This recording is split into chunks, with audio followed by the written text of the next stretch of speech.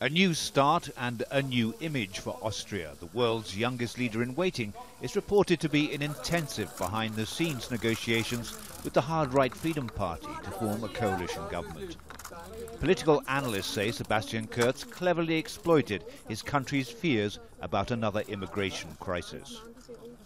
Migration is now the topic that all the politicians have and all political parties have to address in order to be successful in electoral campaigns.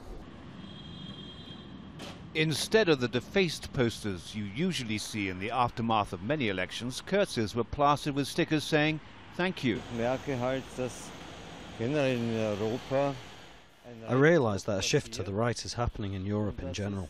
And that is, I think, a development which means that people are more insecure, that our values aren't right anymore. Heinz Christian Strache, who leads the Freedom Party, is expected to demand the Foreign Ministry as his price for giving Kurz an absolute majority in Parliament. The international reaction to Kurz's victory has been somewhat cautious and muted, no doubt because the coalition talks are still going on. The German Chancellor Angela Merkel praised him for running a very modern campaign, but knows the immigration crisis could be even harder to handle with Kurz as her new neighbour. Today we have said, and I say this time and time again, we must solve the problems and we must look at what we have achieved and what we have not.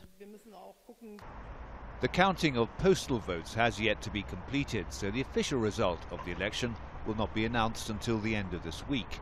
No major changes are expected, though. The far right is about to enter the government for the first time in 17 years, if the coalition talks are successful. David Chater, Jazeera, Vienna.